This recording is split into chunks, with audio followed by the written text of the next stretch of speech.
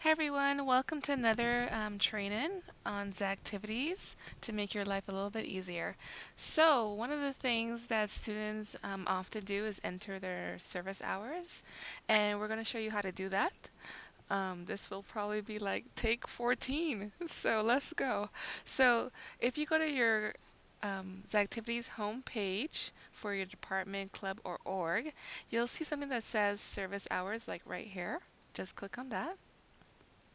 And you'll be able to see the number of service hours you've completed for the academic year, for the month, week, or you can custom the time period to see how many you've completed, like say within 2 years.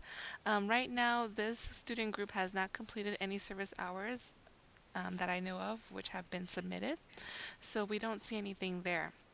In addition to that, it will also show you whether those service hours have been approved or not, whether it's still pending review. So if you want to enter your service hours, there are two ways you can do that. You can either go to add service hours right here, or if you click manage service hours, you can add service hours as well. So we're going to do that.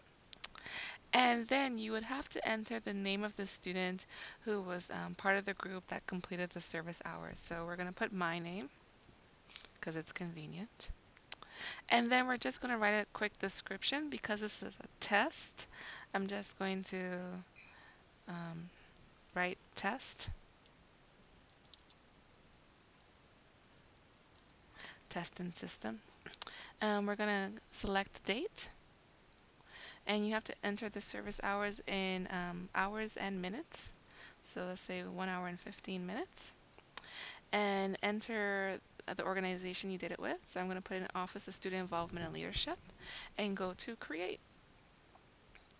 So now it tells you that for this week of August 6th to August 13th, 1.15 1 hour and 15 minutes of approved service hours have been entered.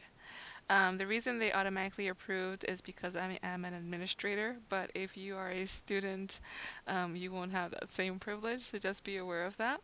If you do not want these service hours to be listed here anymore, you can also delete that by simply clicking within the box and then click the word delete selected, and it will delete that for you. If you want to view those service hours, you can click on view over here, and it'll tell you date, time, the description of those service hours, and so forth.